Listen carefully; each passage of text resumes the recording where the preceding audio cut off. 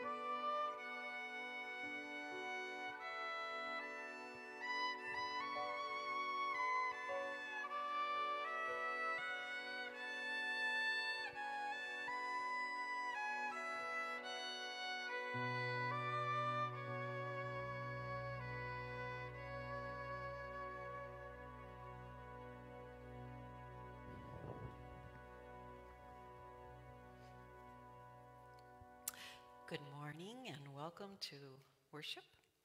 I'm Rose Emmons. I'll be the worship leader this morning. I just want to praise God for the opportunity to, in this scary time in this world that we're living in, to be able to gather in a safe space and to know that we are supporting one another and praying for those around the world who don't have a safe space to gather. So welcome to this congregation. Welcome to those of you online. We're glad you're with us today, and we pray that this will be a blessing to you. Before service began, I lit our Christ candle. That reminds us that Christ, Jesus, and the Holy Spirit are with us. They're present. Wherever two or more are gathered, He is here. And we also have our social justice candle. I lit that as well. Our social justice issue for this month is literacy. So we'll be speaking a little bit more about that as well. I want you to be mindful of that social justice issue and be prayerful in that area. We will go ahead now and stand together, and Michael and Anna will bless us with a praise song. Please stand.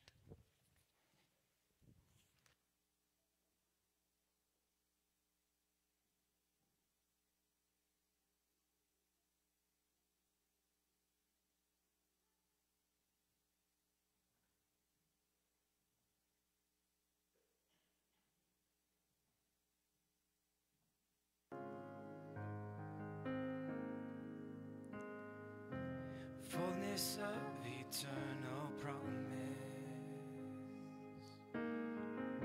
stirring in your sons and daughters,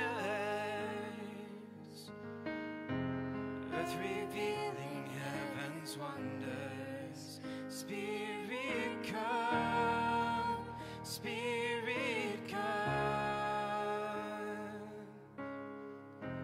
What you spoke is now unfolding. Children shall behold it. Dreams awaken in this moment. Spirit come, Spirit come. Pour it out, let your light love run over here and now. Let your glory fill this house. Pour it out. Let your love run over here and now. Let your glory fill this house. And now the world awaits your presence. In this power is within us. We will rise to be your witness. Spirit come, Spirit come, and pour it out. Let your love run over here and now. Let your glory fill this house. Pour it out. Let your love run over here and now. Let your glory fill this house.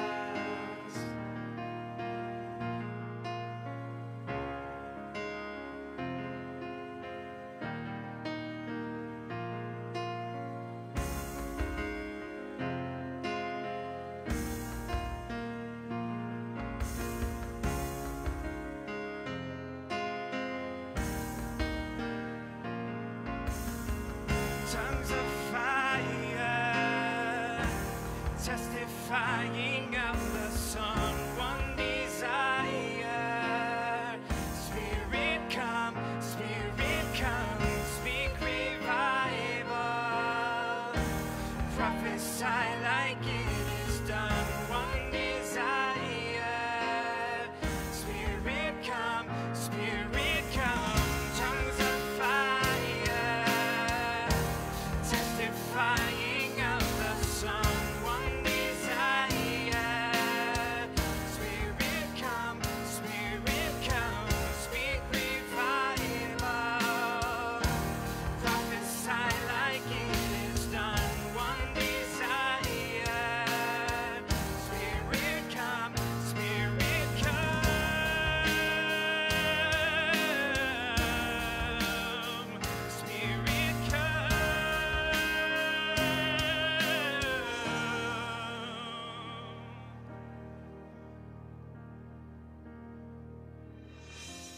Let our hearts continue burning,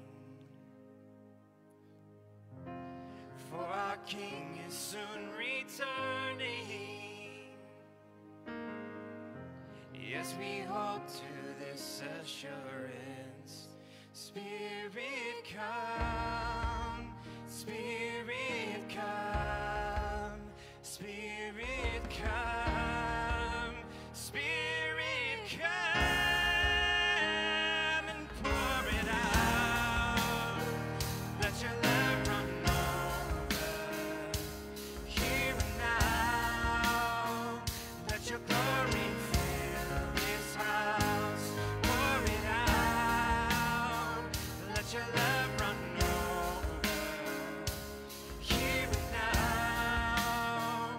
Let your glory fill this house. And pour it out. Let your love run over here and now. Let your glory fill this house. Pour it out. Let your love run over here and now. Let your glory fill this house. Amen. Friends, you may be seated. Welcome again this morning to worship. My name is Pastor Mary Ivanov. It's a blessing to be with you in worship today, whether you're here in our sanctuary or joining us online. As we gather, we are praying for peace in the midst of events this week. We'll share some prayers later in our time of worship, but we trust that God is with us and with those all around the world in this moment.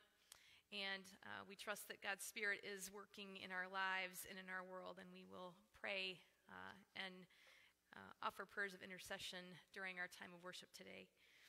I want to invite those who are joining us online to let us know that you're worshiping with us this morning, leaving a comment, leaving a praying hands or a heart or a smiley face, something to let us know that you're worshiping with us. We're grateful that you are.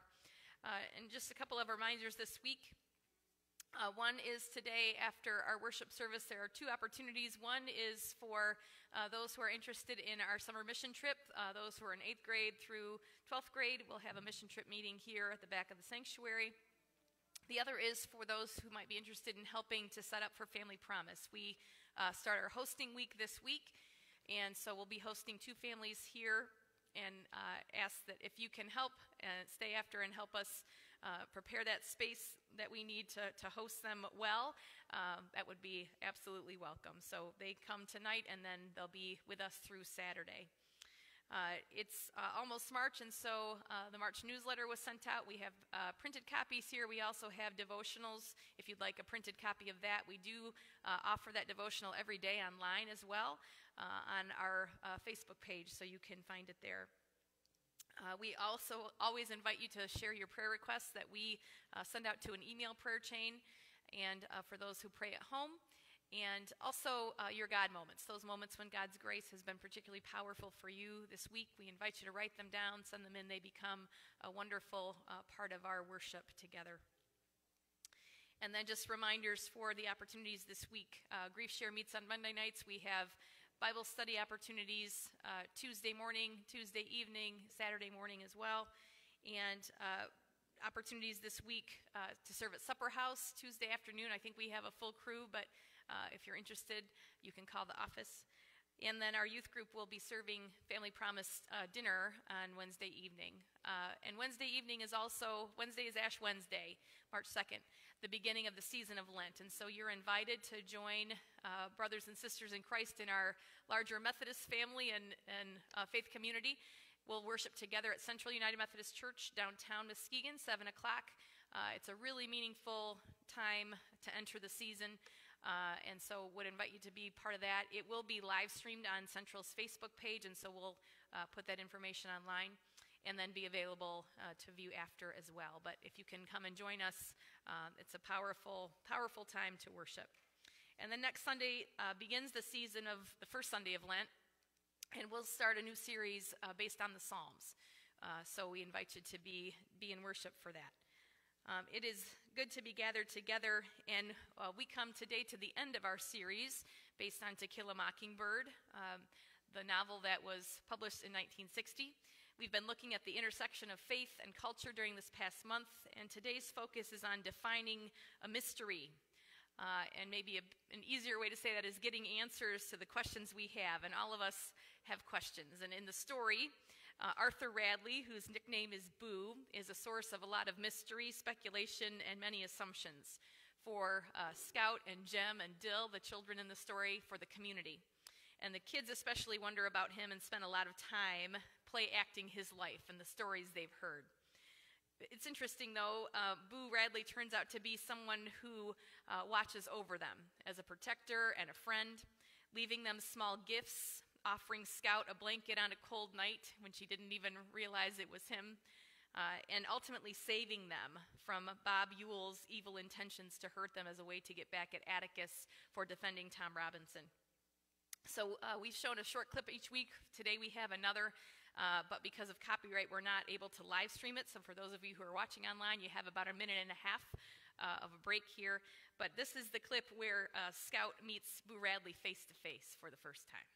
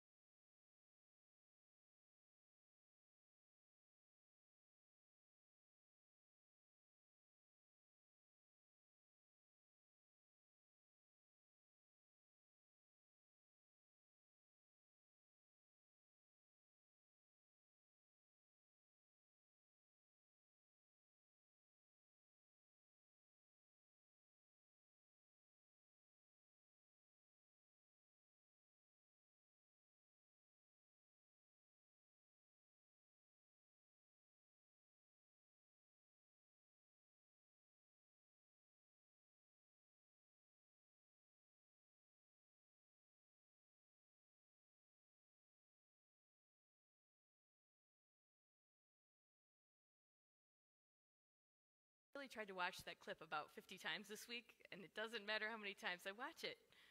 It's really a tender moment of recognition and friendship and love when all of Boo's helpful actions are finally realized.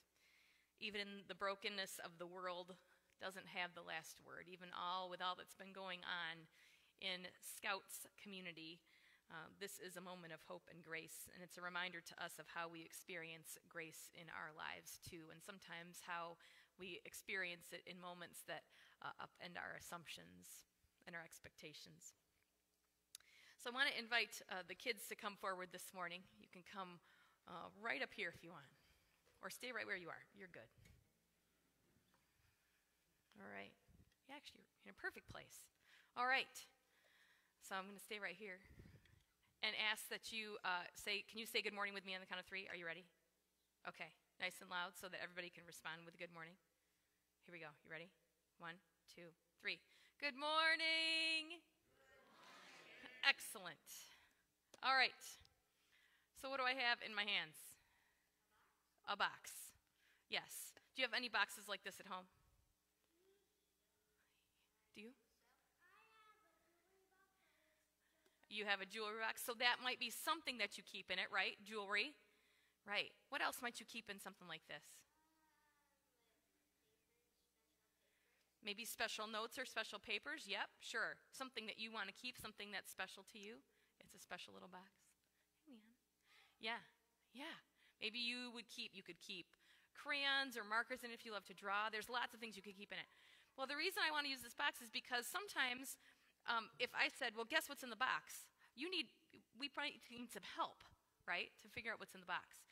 And today we're going to read a scripture about a man named Paul. Some of you have heard of Paul before. Paul was a follower of Jesus, and he went to a city called Athens. And when he walked around that city, he could see that people, they really wanted to know God, but they weren't very sure, or at least he didn't assume they were very sure about who God was. And so he says, I've seen a lot of these monuments, I've seen a lot of the things around your town that talk about God, but I want you to know who God is. God created everything. What's one of the most beautiful things outside in nature that you love to look at? Tell me, Josiah. Sunrise and sunset. Good call. Raindrops. You like to hear the raindrops? I like to hear the birds, and I especially like to hear the birds right now because it reminds me that spring is coming. Yes. And even right now, I like to see pavement and grass because the ice is gone, and that's really good news. Yes. So Paul says to the people, you know what? God is the one who created everything, and guess what? God is the one who created you, and you are part of God's family. You're children of God too. So he takes that opportunity when they're kind of wondering to say, I want to tell you about who God is. So we can do that too, right? We can always share about who God is for us. We can talk about, God's the one who makes beautiful sunrises and sunsets. God's the one who brings the rain, and we love to listen to the rain. God's the one who made all the birds and their beautiful songs, and God's the one who made us too, right? And we're God's beloved, all of us. So we can remember that even when we're not sure, when we have questions, when we're trying to know, or we're trying to help other people know about God, we have ways that we can share that wherever we are, whether we're at home or at church, whether we're at school, wherever we are, okay? So let's pray together this morning. Let's pray. God, thank you so much that you love us, and that by praying, by sharing, by learning together, we can know you more, and we can share your love with others. That's something that you always want us to do, whether we talk about you, whether we do things that are kind and good and loving for others. Help us to do that every day, and help us to follow you. We pray all this in the name of Jesus, our Lord, our Savior, and our friend. Amen.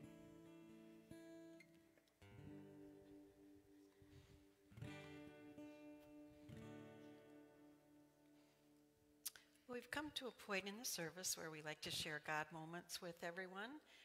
For those of you who aren't real familiar with what God moments are, it's that time in your life, and your week, in your days, where you happen to just really feel the touch of God very close.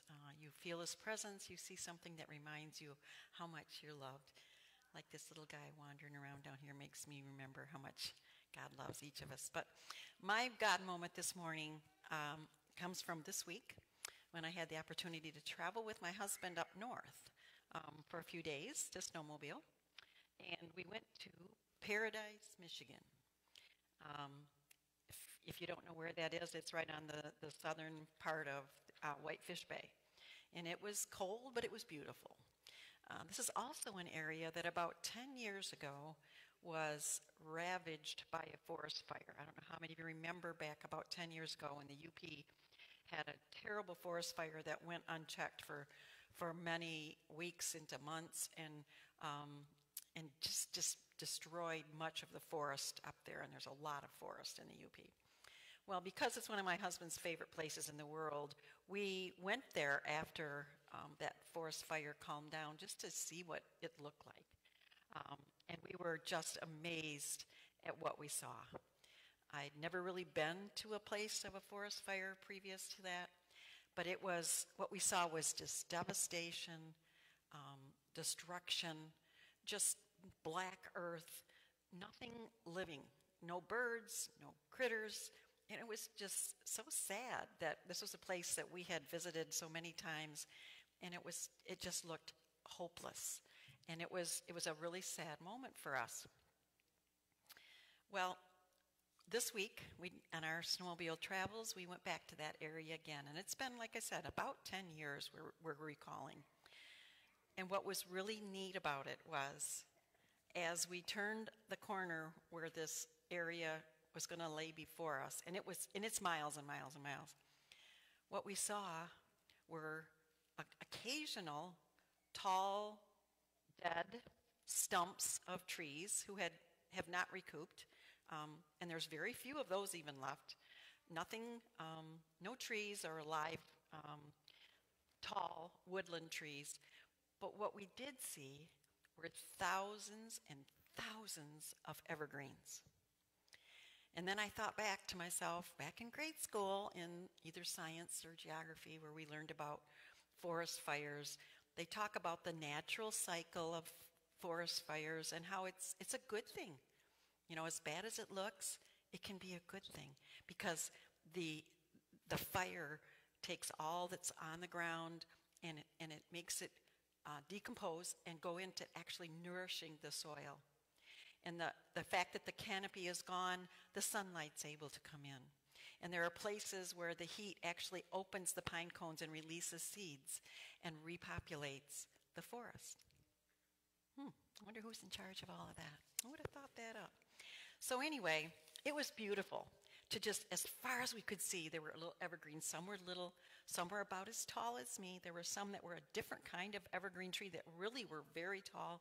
So God had it all figured out, you know, tall, short, wide, skinny, you know, kind of like all of us. Anyway, that artistry that I saw reminded me of the hope that I can have being a follower of the one who created all of this. And it was evidence that even out of death and destruction, God in his healing and nurturing hands can create new life and rebirth. What an awesome God we serve. So that was my God moment this week.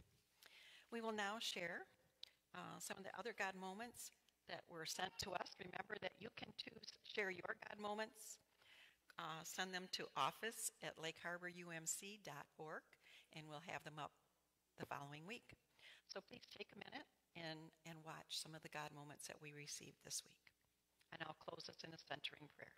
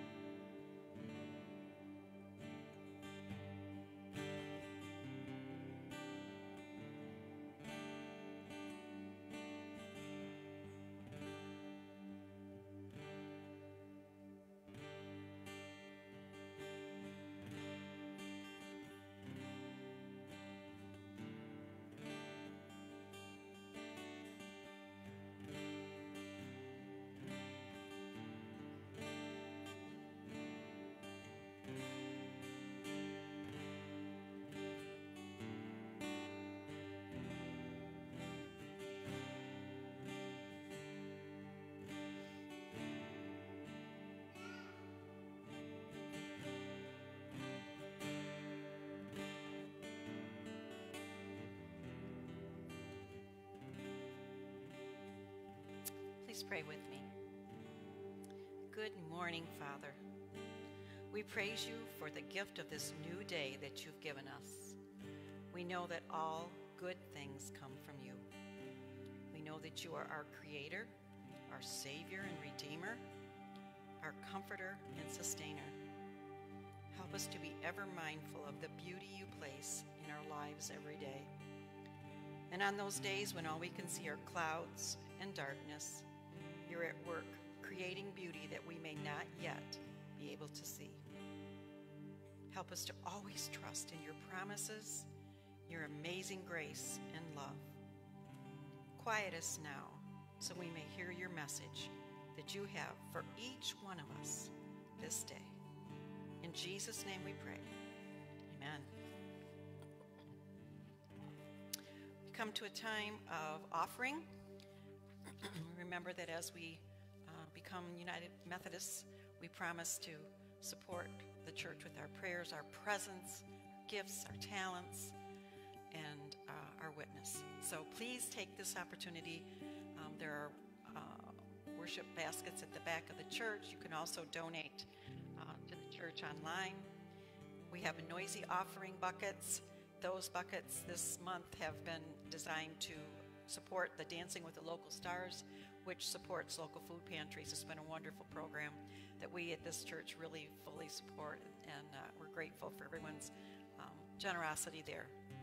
So please take this time to offer yourselves. Think of ways you might be of service to yourself, this church, and to God, and enjoy and join us in our offering songs. Would you please stand as able?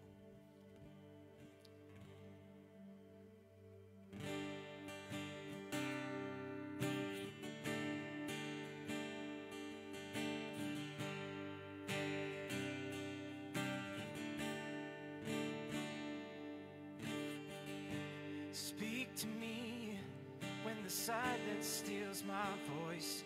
You understand me. You understand me. You come to me in the valley of unknowns. You understand me. You understand me. You understand me, God. You understand me. So I throw all my cares before you. My doubts and fears don't scare you. You're bigger than I thought you were. You're bigger than I thought. So I start all negotiations with the God of all creation.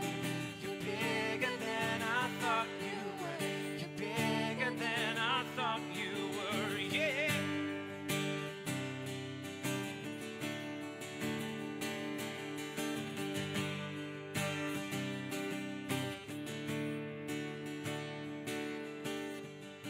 And I believe that help my unbelief, 'cause you understand me. You understand me. And help me reach the faith that's underneath. You understand me. You understand me. You understand me, God. You understand me. So I throw all my cares before you. My doubts and fears don't scare you. You're bigger than I thought you were. You're bigger than I thought. So I stop all negotiations with the God of all creation. You're bigger than I thought you were. You're bigger than I thought you were. Yeah. And I will rest. Yeah. And I will rest. And I will rest in the Father's hands. Leave the rest in the Father's hands. I will rest in the Father's hands. Leave the rest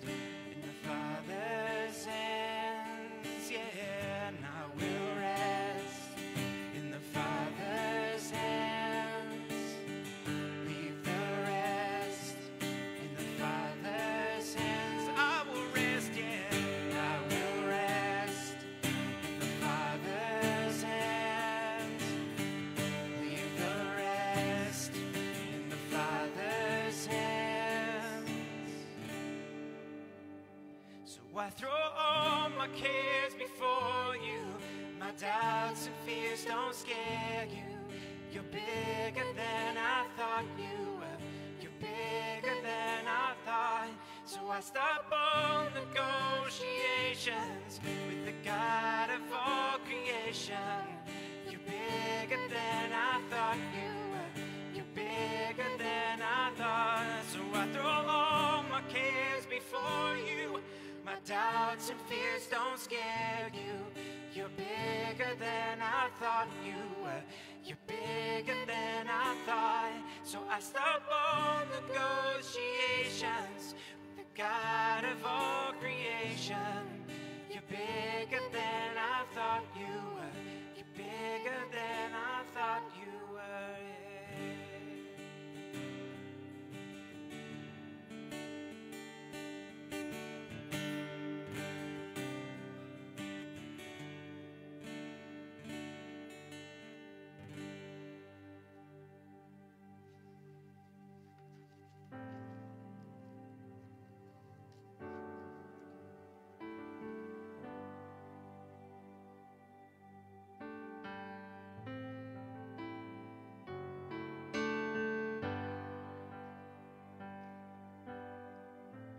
Holy design, this place and time, that I might seek and find my God, my God. Lord, I want to yearn for you. I want to burn with passion over you, and only you. Lord, I want to yearn for you. I want to burn with passion over you, and only you. Lord, I want to yearn.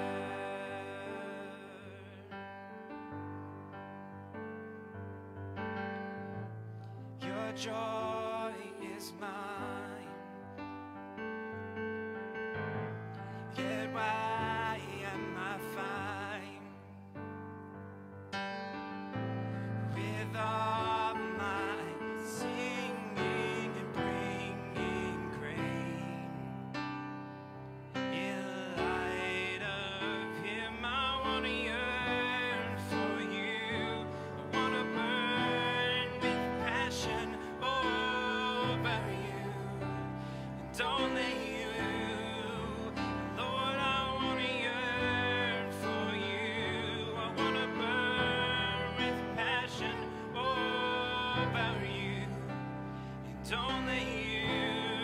And oh, you give life, you give breath. In you we live and move. That's why we sing. Yeah, oh, you give life, you give breath. In you we live and move. That's why we sing. Oh, you give life, you give breath. In you we live and move. That's why we sing. Yeah, oh, you give life, you give breath. In you we live and move. That's why we sing. Oh, Lord, I want to yearn for you. I want to burn with passion over you, and only you. Yeah, Lord, I want to yearn for you. I want to burn with passion over you, and only you. Yeah, Lord, I want to yearn for you. I want to burn with passion over you, and only you. Lord, I want to yearn for you. I want to burn with passion over you, and only you. Lord, I want to yearn.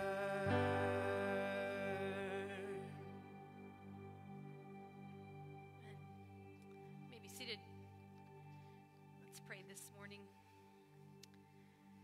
God, you're the giver of every good gift, and we are grateful for every blessing and for your presence through all of life, in our joys and fears and in our hopes and struggles. We pray for those who seek the consolation of your presence in their lives and pray that you would reveal yourself to them through the gifts we've given, through the lives we live. May all of your children find their true home in you. As we hear your word today, help it to take root in our lives, transform us, strengthen us to be your people. We pray in Christ's name. Amen.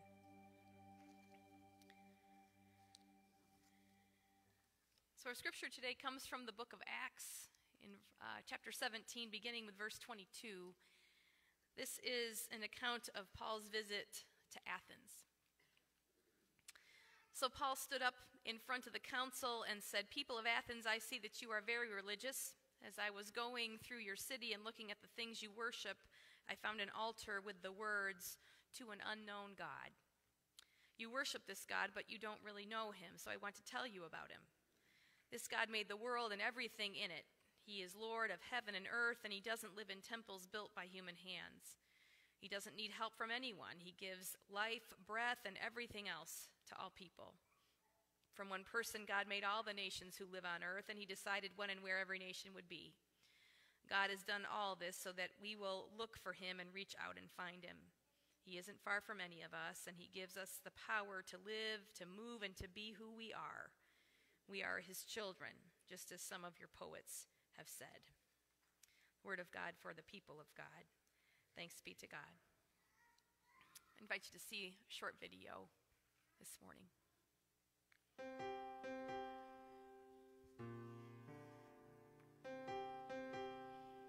Discover God.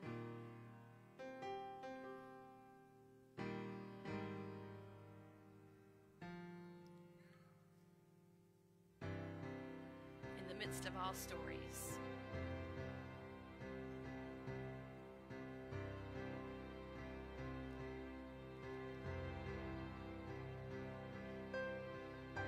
Your story.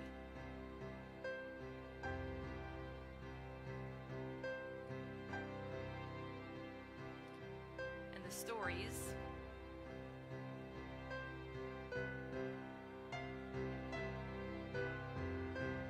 that shape your life.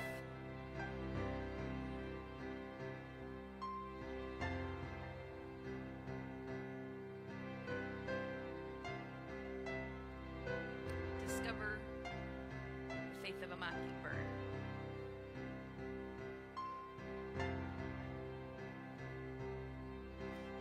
Defining a mystery.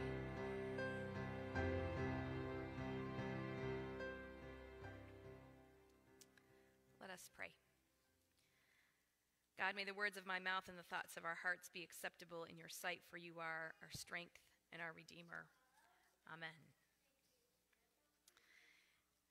I've enjoyed this series, delving into the connection between culture and faith, between stories that change us and shape us, put alongside the good news of Jesus Christ.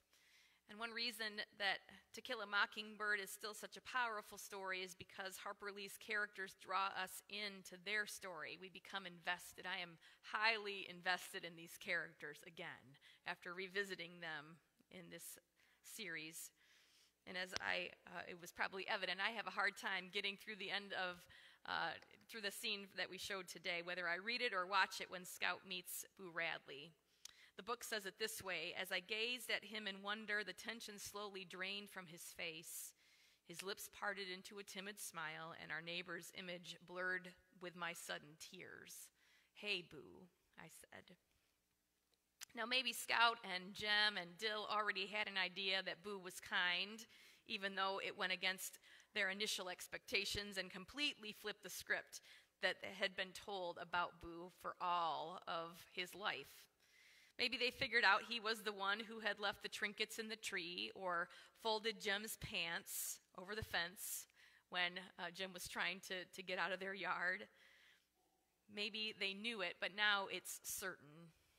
What had been wrapped in mystery, this person who had been unknown and the subject of so many questions and assumptions that made him out to be so scary and unpredictable, is now better understood, and he is known for who he really is, at least by a few people. But that's where it ends. If you know the rest of the story, the Sheriff Tate, and Atticus discuss how to proceed after all that happens with the children and Boo and Bob Ewell, especially because they don't want to bring Boo into the spotlight. It would do more harm than good. And it's Scout who makes the connection to what Atticus had said about mockingbirds. And if you read about mockingbirds, they often mimic the sounds of birds or frogs around them, like blackbirds or orioles or killdeer, jays, hawks, and many others. They go on learning new sounds throughout their lives. But earlier in the book, when Atticus is talking to Jem about practicing with his air rifle, he says that it's a sin to kill a mockingbird. Their neighbor, Miss Maudie, explains it to Scout. Mockingbirds don't do one thing but make music for us to enjoy, she says. They don't do one thing but sing their hearts out for us. And so we have the power of a title and the power of relationships and the stories that we tell about ourselves and tell about each other. We focused on telling our story. That's where we started, our unique perspective on God's work in the world, and we focused on Scout that week, who tells us the story and the power of a story from her perspective. We talked about God's call to be saints, using our witness to point to God in every circumstance and know that God is with us, even in the midst of really difficult moments. Atticus helps us understand integrity, truly living our faith even when it seems that what is right won't prevail, and holding faith even when it doesn't.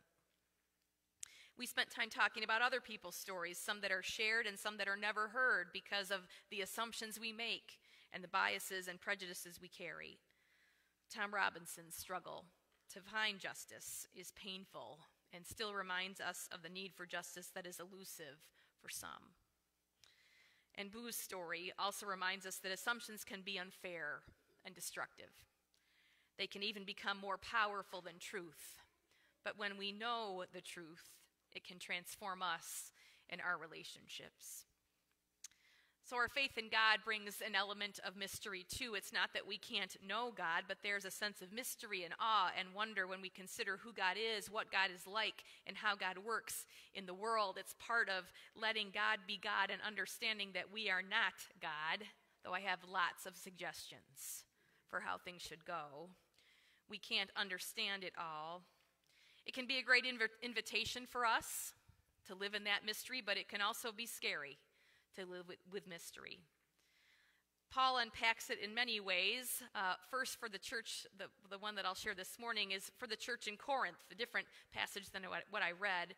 But he unpacks especially the mystery of death and resurrection, of sin and forgiveness, of transformation, seeking to help them understand the power and mystery of God. And so this is what it says in 1 Corinthians 15. My friends, I want you to know that our bodies of flesh and blood will decay. This means that they cannot share in God's kingdom, which lasts forever. I will explain a mystery to you. Not every one of us will die, but we will all be changed. The bodies we now have are weak and can die, but they will be changed into bodies that are eternal. Then the scriptures will come true. Death has lost the battle. Where is the victory? Where is its sting? Sin is what gives death its sting, and the law is the power behind sin. But thank God for letting our Lord Jesus Christ give us the victory. My dear friends, stand firm and don't be shaken. Always keep busy working for the Lord. You know that everything you do for him is worthwhile. So even Paul tries to explain the mystery, and it's still something we live into.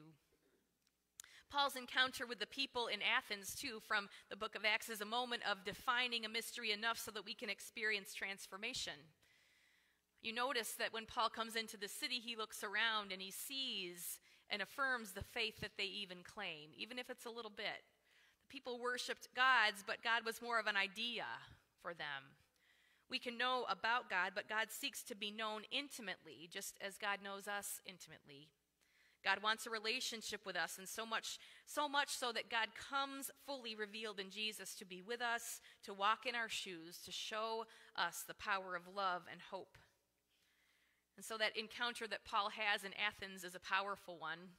We may know people, and we may be those people who are seeking something or someone who seems unknown or unknowable. Maybe you feel like one of those people in Athens. There's something or someone, I'm not quite sure, but there's something there. Even if we claim a relationship with God through Christ, we are always learning and growing in God.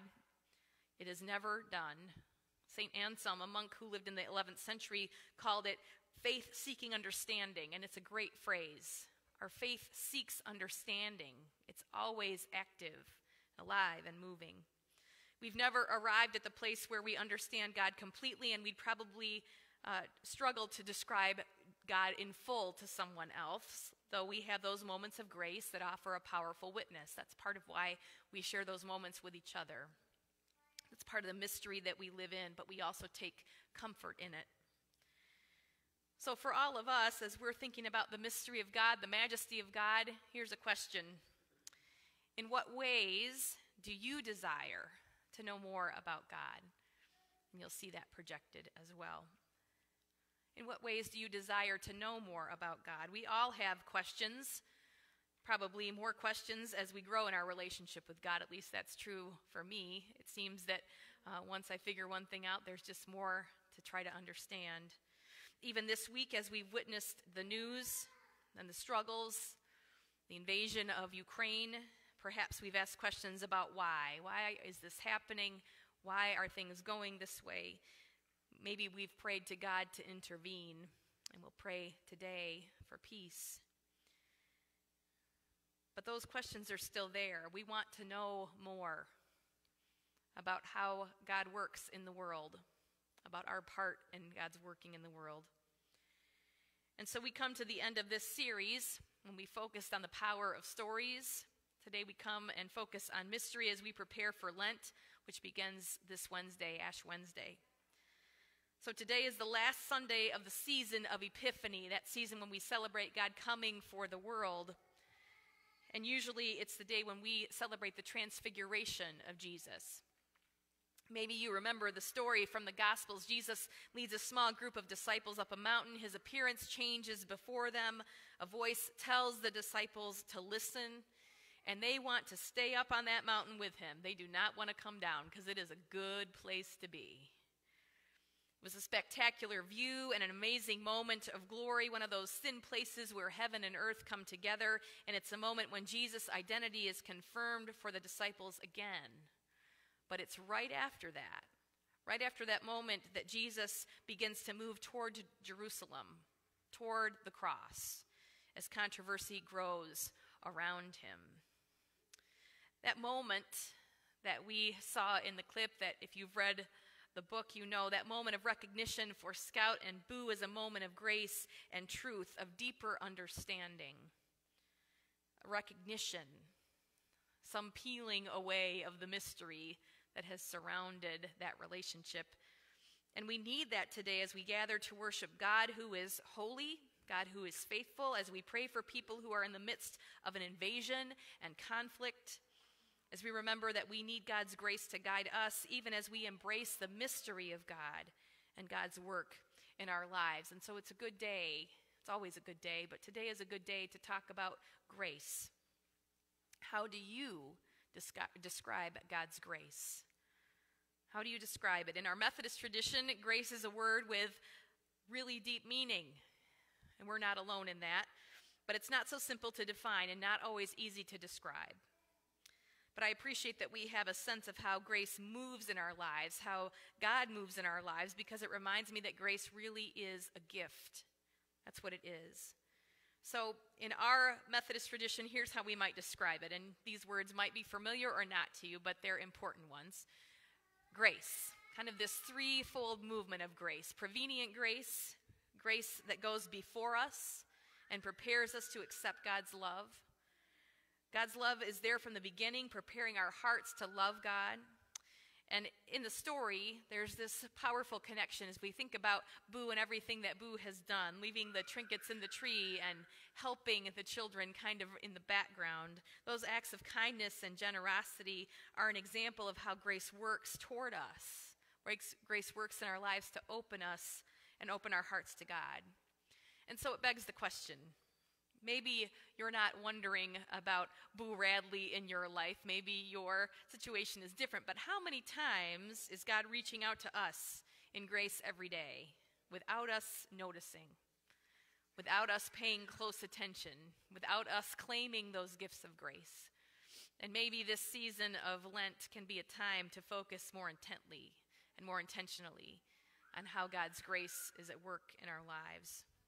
So prevenient grace, grace that goes before us. And then there's justifying grace, grace that works for us and makes us right with God, restores us. And for some, it's that moment of accepting Christ as our Savior. That's how some might describe it. But it's grace that makes us right with God. And in order to understand justifying grace and to really receive it, we have to understand why we need it. And so that means we have to acknowledge and be convicted of our sin, the ways that we miss the mark when it comes to God's will for us. Let's confess it. We do things we shouldn't do, and we don't do things that we should do. And all of that grieves God's heart. We can't save ourselves, and grace means that in spite of our sin, we are made one with God through grace because of Jesus' saving love, that agape love, sacrificial love. Our broken relationship is restored by God's grace. So sometimes I think we get stuck at that point and we say, oh, we're good. We have a relationship with God. But that's not the end, because there's another part of how grace moves in our lives, sanctifying grace, grace that works within us. There's more work that God does in us. And so sanctifying grace works within us and helps us to grow in holiness of heart and life. And living in God's grace means that we receive a free gift, but it's not a free pass. Grace is a free gift, but it's not a free pass. Grace moves us to respond and invites us to respond in love and grace to others. And sometimes that's the hardest work. Isn't it difficult sometimes to respond in love and grace to others? I love God, but loving others is sometimes a chore. I'm just going to be honest. That's the work of sanctifying grace in us, and sometimes the struggle. So we're invited to respond in love and grace to others, to be open to God's work in us, and it's more than knowing about God's story. It's seeing ourselves as a part of the story that God is writing even now. We're a part of God's kingdom work even as we witness both the glory and the brokenness of the world. We don't have to know it all to do God's work. No one ever has, and no one ever will. But we can claim the mystery even as we are God's people, beloved, called, and sent to do the hard work of loving in the name of Jesus. So I invite us to pray this morning. And as we join with so many around the world, we are praying specifically for the situation in Ukraine. So I would invite you to be in a posture of prayer that's comfortable for you. If it's comfortable for you to open your hands as just a way to open our lives to the power of the Spirit and to offer our hearts this morning in prayer. Let us pray. Dear God, we give you thanks for the ways that we have experienced your love and grace in our midst, for the ways that we know who you are. One who loves us faithfully, one who brings justice with peace, one who desires wholeness and salvation for all your children. And even as we pray with such certainty, we also stand in the mystery and the awe and wonder of who you are. And today, oh God, as we gather here in our sanctuary, for those who gather with us virtually, for those who are gathering all over the world, we join with many as we intercede. We ask and intercede for peace in Ukraine, for a withdrawal of Russian troops. We pray for the people in Ukraine and Russia as they feel the threat of war and disunity. We pray for protection and reconciliation and peace for those who are sheltering, for those who are protesting, for those who are afraid, hold them close. For those who lead and have power as heads of states, as diplomats, We pray that they would choose life for all people, the abundant life that you desire for us. We pray for those who would choose war, that their hard hearts would be molded to your will and way, that they would have a change of mind and seek de-escalation and dialogue. And we pray for a time where swords are turned into tools for gardening, and a time when no one knows war anymore. We pray for all of us in the midst of all that we see and experience. We pray that we would have the wisdom and courage of Christ. And we pray especially for people of faith, for Christians and people of other faith traditions who are living in the midst of a time of conflict, for pastors and leaders for churches and houses of worship that are providing shelter and keeping vigil to serve others, for leaders who are leading in this difficult moment, and we especially lift up our bishops and our pastors and the United Methodist Church around the world, for Bishop Alstead, for Bishop Kige in Eurasia, who oversees churches in both Ukraine and Russia, for the United Methodist Committee on Relief and others who are seeking to offer aid, and for our unity in Christ, that it would be a source of care and compassion, for the witness that we offer to bring strength and hope. God, hear our prayers today for peace. We know the cost of war and violence. Some of us know it very, very intimately. We also know the message of Christ is one of reconciliation. Hear all the prayers that we offer. And as we approach this holy season of Lent, when we focus more intently on prayer and fasting and searching our own souls, let our prayers continue for peace in our hearts, in our homes, in our community, and in our world. Help us pursue what makes for peace. Even if it seems naive in the face of what we see, remind us that peacemakers and bridge builders are needed more than ever. For peace, we pray today. And I offer these words from Carolyn Winfrey Gillette. We pray for peace, O God of love and justice, as once again we face a time of war. The meek and humble try amid the crisis to love and build, to nurture and restore. May leaders hear the truth the prophets teach us, that gifts of peace are well worth struggling for. We pray for peace, O Christ, who calmed the waters, who stilled the storm, who stilled disciples' fear. You spoke with love and with amazing power. Be with us now when trouble is so near. May leaders see the miracle you offer, that words and deeds can calm the nations here. We pray for peace. O Spirit, here among us, your love emboldens, judges, and restrains. Take any hate and acts of impulse from us. Make leaders wise amid competing claims. May we seek peace, O God of love and justice. May love and mercy be our highest aims. Lord, hear our prayer, and hear the prayer that we pray together in the Spirit of Christ. Loving Creator, we honor you and we honor all that you have made. Renew the whole world in the image of your love. Give us what we need for today, and give us a hunger to see the whole world fed. Strengthen us for what lies ahead.